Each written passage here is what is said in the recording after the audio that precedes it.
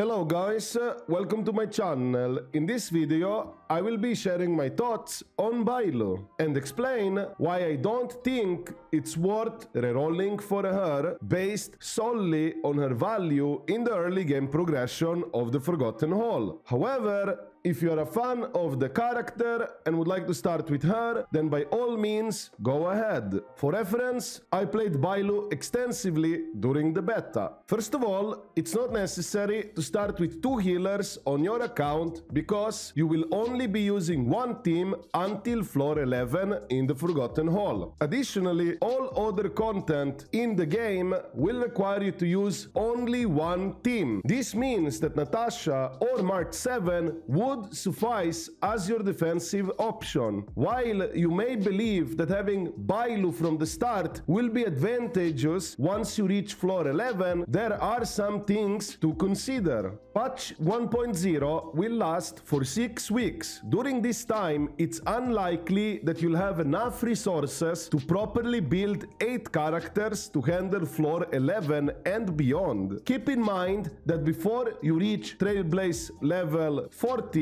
the max level for your characters will be 60, while enemies starting from floor 11 will be level 54 and higher. Even if you manage to clear floor 11 during the 1.0 patch, you won't be able to progress to the Memory of Chaos floors, which start after floor 15 and have enemies at level 65 and beyond, without Trailblazer level 50, which would allow you to level up your characters to 70. However, it's unlikely that you will reach this level in 6 weeks. Essentially, if you can't reach the resettable floors during the 1.0 patch, there's no real advantage to clearing permanent floors early as they do not reset. Realistically, you will unlock the Memory of Chaos somewhere within the 1.1 patch at best, assuming you are playing the game optimally by saving your fuel for Trailblazer level 50 and not refreshing Trailblazer power with Stellar Jades. When progressing beyond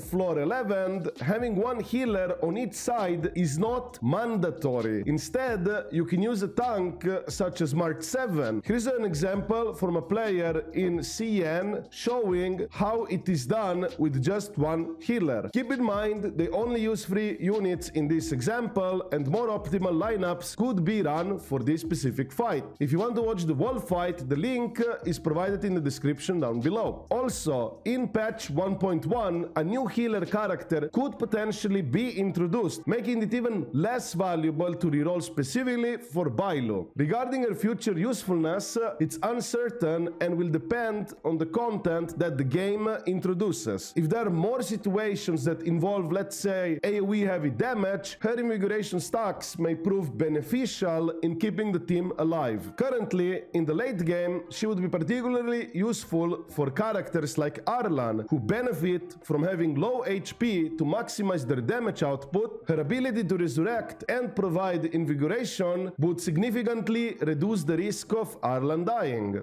Thank you for watching this video. If you enjoyed it, give it a thumbs up and consider subscribing to my channel for more Honkai Star Rail content. Don't forget to check out my Twitch channel where I stream daily, and feel free to join my Discord community by following the links in the description below. I appreciate your support and hope to see you again in the next video. Have a wonderful day.